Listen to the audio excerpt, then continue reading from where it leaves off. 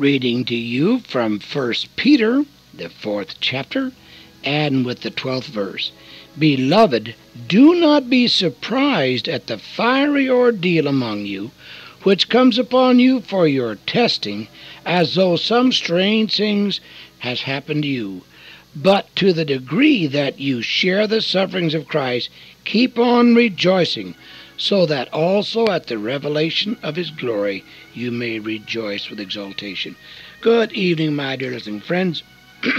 Again, this is Evangelist Cecil Moe, and as you know, I'm a converted alcoholic that gave my heart to Christ over 51 years ago in a pastor's home in Seattle, Washington. 1 year later, God called me to preach. Well, I've been sharing Christ ever since. Well, tonight, I hope you'll just pour you a glass of iced tea or a cup of coffee or hot chocolate. Kick off your slippers, sit back and relax. And let's see what the Lord has for us, okay?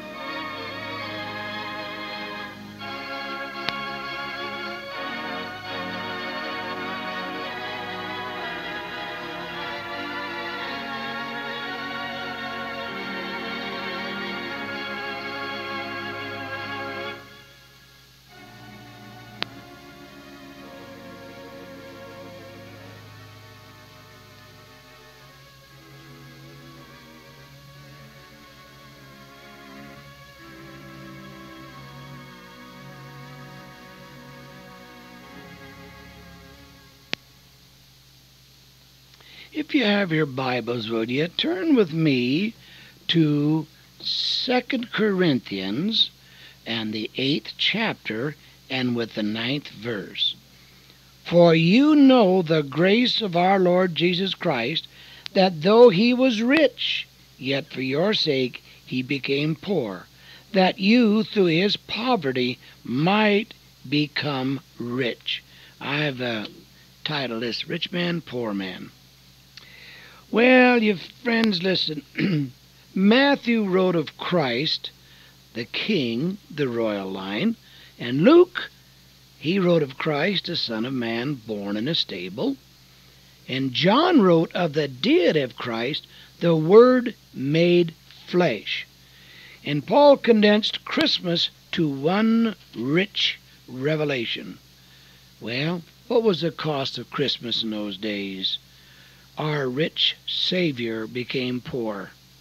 He did this that you and I might become rich. Oh, what the Savior laid aside when he became poor. Though he was rich, he became poor. He laid aside his place in heaven. Friends, listen. When we get to heaven and see the beauty of heaven, we're going to say, Lord, I can't believe that you would be willing to leave all this just for me. But he did. Oh, listen, friends, there's no sickness, no heartache, no disappointments, no tears in heaven. God said, I'll wipe away your tears and be your God. But he did that. He decided that he would come into the world because sin had to be paid for, and so he said, I'll do it. My stars in the morning. Think about it. He laid aside his place in heaven, a place of perfect climate. Hey, did you know what, friends? We have had snow on the ground here for almost 2 months, and it snowed 2 inches last night. Yes, it did. Now, really, I am almost getting tired of snow, but God sends the snow, and he did it for a reason, and maybe we're not going to be so short of water this summer. I don't know. But nonetheless, he left this perfect place with a perfect climate of perfect citizens. And it's also a place of continual praise. Oh, my stars. A perpetual peace. Oh, friends, some won't even leave a comfortable bed to worship him. He laid his side his position in heaven, and I read in Philippians 2nd chapter 5 and 7.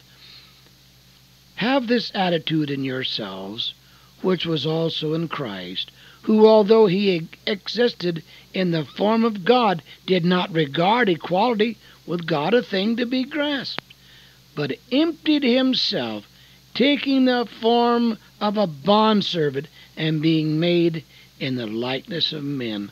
Friends, I still have a hard time with that, beloved. I really do. But John 3:16 answers it every time you think about it. Just turn to John 3:16 and you'll find out why he did that. Sin is a terrible thing, and you know what? A lot of people... I had a man tell me the other day at the penitentiary. He said, well, let's face it, preacher, alcoholism is a disease. I said, oh, my dear friend, have you been taken in by AA? Alcoholism is sin. It's not a disease. Homosexuals will tell you God made them that way. All you got to do is read the Bible and find out that's a dirty, rotten lie. It's sin. They would rather be man with man and woman with woman, and that's wrong.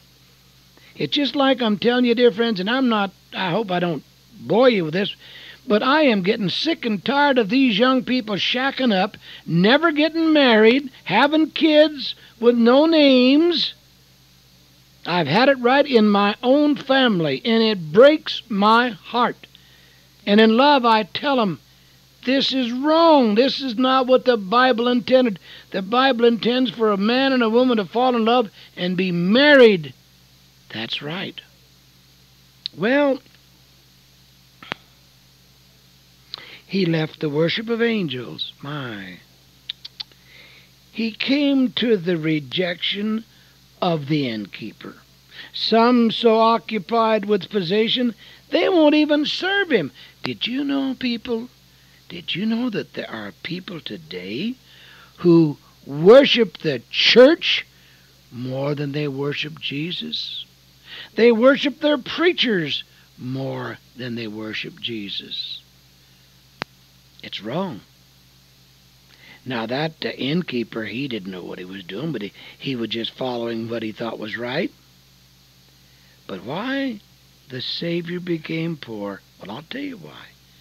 For your sake and my sake. When he was on the cross, you and I were on his mind. He was thinking of you all the time he was up there hanging on that cross, and they were spitting on him, and oh, the terrible humiliation, and not to count the horrible, horrible pain. And there out in the Garden of Gethsemane, when he knew he was facing the cross, and he prayed, not my will, but thy will be done. And guess what? All of his disciples were asleep. He asked them to stay awake a while, but they all went to sleep. Friends, we have sleeping churches all over the world today. The church that I would join 51 years ago, I'll guarantee you, is not the church that it was in those days. They've taken our invitations out of the pulpit. They've taken our hymn books out of the pulpit. They're making mockery of the Jesus that died for them. And I'm not afraid to tell them to their face, and I'm not afraid to tell a pastor, you're a deep sin. You know what? Every blessed one of us, you and I, are going to have to stand before God and give an account for our lives, for everything I ever preached, for everything I ever said, for every soul that I didn't try to reach for Jesus. We're going to give an account. No, we're not going to get saved because we did good works. We're saved and we're called, and we are commanded to be witnesses and soul winners. But what are we doing? Twiddling in our thumbs. And we have our little dinners on Friday or Saturday. And we have our little cliques. And did you know Mrs. Smith wore that same dress twice this month?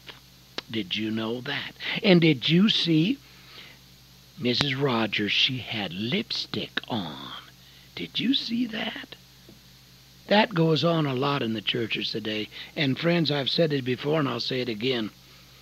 Some churches are so stuck up that if they would get out in a rainstorm, they would drown.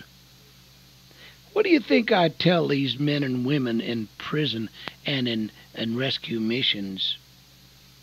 I know churches I wouldn't dare take one of those people to. I wouldn't dare take them to that church. There was one large church over here, even my denomination. And there's a guy come in there with long hair sticking down about probably, to below his collar. And the pastor stood up and said, when that gentleman with the long hair leaves, we'll go on with the service. God have mercy. Why, he would have turned Jesus out of the church. They'd have turned Paul out of the church because Paul was thrown in jail. Peter was thrown in jail. They'd throw him out. They wouldn't take him. Just because a man made some mistake and goes to prison does not mean they're scumbuckets. The Lord made him in his image, and he wants us to go into all the world and preach the gospel. And he said, he said, I was in prison. You didn't visit me. I was hungry, and you didn't give me any food. I'm talking to a man yesterday he's older than I am. He's 83. And he and another man, 93, are going to prison every week talking to the men and women about Jesus. He said, Brother Moe, I can't quit. I said, of course we can't quit. Where's quit in the Bible? Only quit sinning. But no, there's no retirement. We just keep on keeping on and doing what God has called us to do. Well, anyway, I got off on a sidetrack. The Savior become poor for your sake and mine. No wonder shepherds must be notified immediately. No wonder wise men must be guided by a star. Everything in the humiliation of Christ is for that's O-U-R, our sake. He left heaven so we can go to heaven. That's right. He was rejected so we will never be rejected. Now, he was born in a stable so we could be born of the Spirit. He became a servant so we could become saints.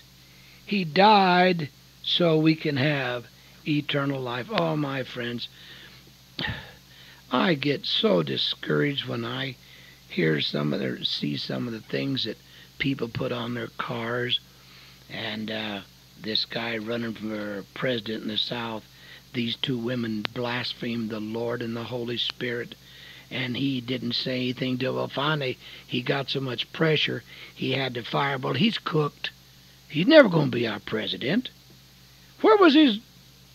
I don't know where he was. I don't care.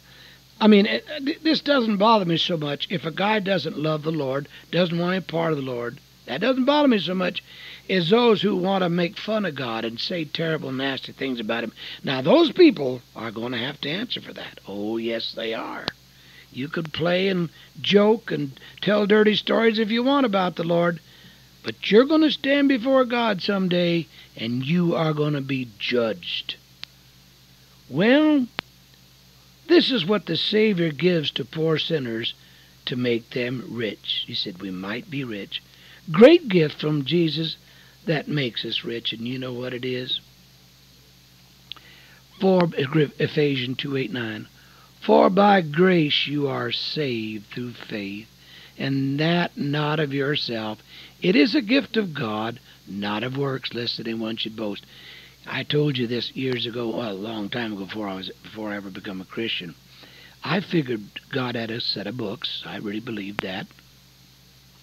And I believed that every good thing that I ever did, God would write it down on the left-hand side. And all the bad things I ever did, he'd write on the right-hand side, and then he'd get a calculator. Well, of course, he don't need a calculator. But when we stand before him, he'd say, well, let's see now. We got 1, 2, 3, 4, 5, 6, 7. We got 10 good things that Cecil did. Let's go over and look at bad things. Wow. There's 150 bad things that you did. you can't go to heaven. Well, see, that is not the way it is. Now let me read that again. For by grace, that's unmerited love, you are saved through faith, and that not of yourself, it is the gift, a gift, free gift of God, not of works, lest any one should boast. See, now if my bad had outweighed my good, I'd have got to go to heaven. That's not the way it is. You can't buy your way into heaven. You can't earn your way into heaven. The only way you can get in is by grace. No other way. And Jesus said, I am the way, the truth, and the life. He didn't say, I am a way. He said, I am the way, the truth, and the life. And it tells us in Romans 6:23, the gift of eternal life.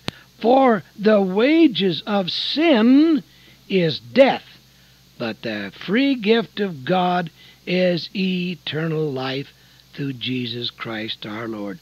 Not by being baptized, not because you belong to a mainline church. You can belong to every church in the world. You can be baptized 150 different ways, and you're still not going to get in heaven unless you're born again, according to the one that died to say that. It tells us in Romans 5:5, He gave us a gift of the Holy Spirit. And hope does not disappoint, because the love of God is poured out within our hearts through the Holy Spirit who was given to us. Now there's another gift. You see, when the Holy Spirit knocks on your heart, you know, He said a long time ago, if I be lifted up, I shall draw all men unto me. Now, He was lifted up between earth and heaven, and He said, I'll draw them by my Holy Spirit. You see, I can talk to you all day and tell you, quote scriptures from now on in, but if you're not listening, if your heart is not open to the Holy Spirit, it won't do a bit of good. In fact, the Bible said, the Spirit of God will not always strive with man, whereby man must be saved. Did you know that? Yeah, that's right. Yeah, I mean, don't let him kid you. Today's a day of salvation. And then it says He gives us a gift of righteousness, and I read in Romans 5:17, for if by the transgression of the one death reigned through the one, much more those who received the abundance of grace and the gift of righteousness will reign in life through the one Jesus Christ our Lord.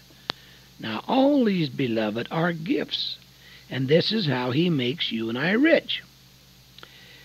Then it tells us that we have a victory over death. 1 Corinthians 15:57.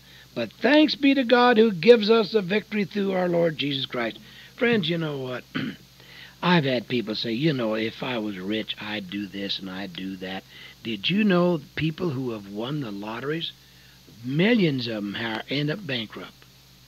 You know what I did to show you what God did in my life? And I can't take the praise, the glory for this. God did it. He led me, and this one time I followed Him. I came home one night. I was a foreman for a roofing company here in Denver, and I was so depressed. All I had was drunks and drug addicts to work with, and you know, you don't have time to sit there and witness to them all day. You got to work. That's the way it is. But nonetheless, my wife said, Cecil, why don't you go start your own business? I said, Jane, listen, how do you expect me to start a business when I don't have $100 in the bank? Well, she said, the Lord gave me the idea, so I think you and Him will have to work it out. Friends, listen to me. I went down and borrowed $1,200. And I bought an old beat-up pickup truck. And I printed up some business cards, and I went around telling people that I was probably the best roofer in Colorado, maybe in the whole world. I was confident because I knew I was honest and I knew my business. I went to one company that laughed at me. They said, we've had the best roofers in Denver doing our work for years. There was a management company. I said, well, you haven't tried me. They said, wait a minute, Mr. Moe. I tell you what, we do have a building that's given us a lot of trouble. And why don't you go and take a look at it and tell us what you think? Well, I went over there, crawled up on the roof, and I almost laughed out loud. I guess I would have if the people had been around there. My little 7-year-old grandson could have figured out how to fix that roof. I came back and I told him, yeah, I can fix the roof. I can stop the leak. Well, what do you think it's going to cost us? I said, I imagine around $1,200. Well, I'll tell you what you do, Mr. Moe. You go over there and fix that roof. In the first rain, if it leaks, you got to be back. I said, it won't leak. And I fixed the roof. Friends, did you know from that one company, I sold over $5 million worth of roofing? Oh, I have not always been poor. I've had lots of money. How do you think I went to Japan and Alaska and Mexico and the Caribbean to preach? I sure didn't get it from love offerings.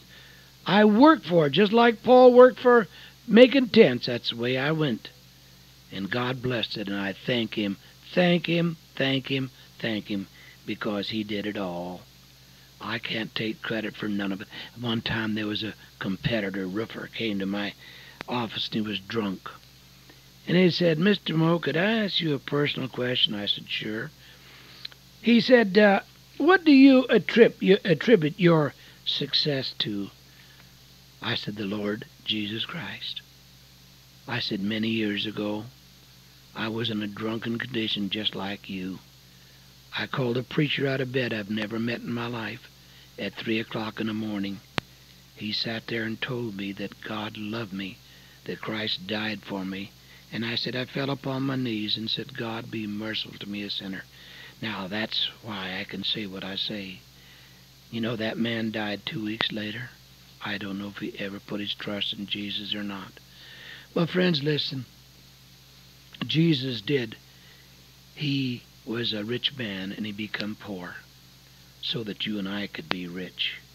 Now, you call my bank today and say, well, hey, is Cecil rich? And he'd say, who told you that? No, I have produced films. I have put out thousands of dollars worth of books throughout the United States, throughout the world. And I've sent films to penitentiaries and to AA people, and I give them away. Does that make me something special? No, no, no. I do it because God showed me how I could do it. And I'm ready to thank Him for it. Friends, listen. You may be poor tonight in money, but you can sure be rich in spirit. He loves you tonight, and He wants to give you a new life. Maybe you got a tugging at your old heart tonight, and you say, boy, Cecil, I do. I really do have a tugging in my heart, and my life has been wasted. I've been a mess in my life. Well, I suggest Jesus. I'll recommend Him highly because He changed my life, because He changed my wife's life, because He changed my children's life and my grandchildren, and He can change yours. I don't want you to pray this prayer unless you really, really mean it. Here's how the prayer goes. Precious Lord, I confess that I'm a sinner. Lord Jesus, I'm sorry for my sin, and I pray, Lord, that You'll come into my heart and be my personal Savior. In Jesus' name, amen. You prayed that prayer, you get on the phone, you call 303-471-8534. I won't use your name on the air, I won't embarrass you, won't sit down and write and ask you for any money. I don't care where you go to church, but I sure do care where you spend eternity. 303-471-8534. I'm waiting for your call.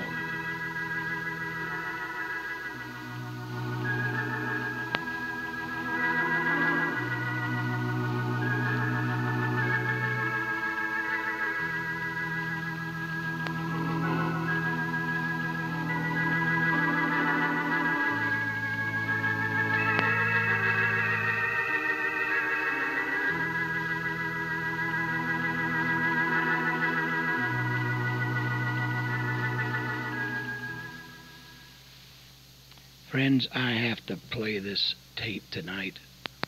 This woman, to show you the grace of God and what I've been trying to tell you over the years.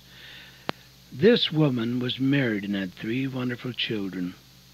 Somehow, some way, she got off the track and started drinking, started doing drugs. She deserted her husband. She deserted her 3 children. She went down in Skid Row and became a prostitute for money and for drugs and booze. And I tell you, one day God got a hold of her. Her praying mother prayed for her and got a hold of her. Now she writes music. She sings all over the United States. I've taken her to penitentiaries. She's kind of a country western gal, but oh, listen, friends. You listen as she sings this song that she wrote not terribly long ago. This shows you the grace of God. I once was lost, but now I'm found. Was blind, but now I see. His amazing grace amazes me. When I think of the way I used to be, I stumbled and I strayed, but Jesus helped me find my way. His amazing grace amazes me. God sent His only Son, and if I'd been the only one, He still would have died just for me. Though I could not understand my Father's perfect plan, His amazing grace amazes me. His amazing grace amazes me. When I think of the way He set me free,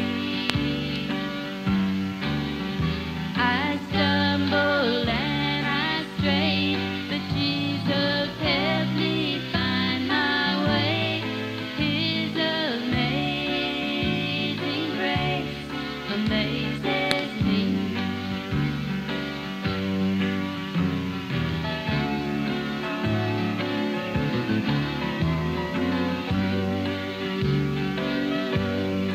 From a life filled with sin to peace and joy within, I've come such a long, long way.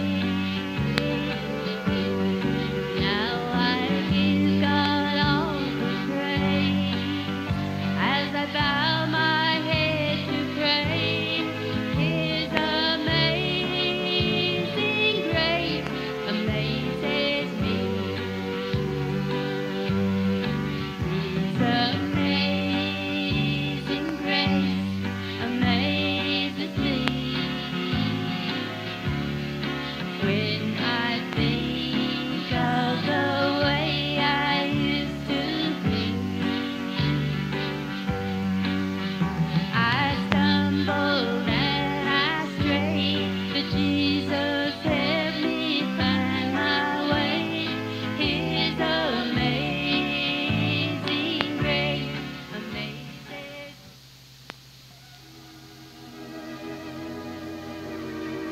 Oh, thank you, Winna, for that beautiful song. Oh, I just thank God for you. Thank you, Winna, for going to prisons for my wife and I, and to the missions and all over the country you've sang for us. And oh, the music you put out, the heartaches that you've been through. But I just admire you because you're not afraid to stand up and tell people it was Jesus who changed your life.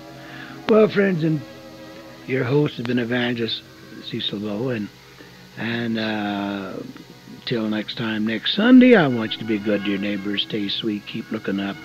For this wonderful, wonderful Jesus is coming soon. Good night, and may God bless you real, real good.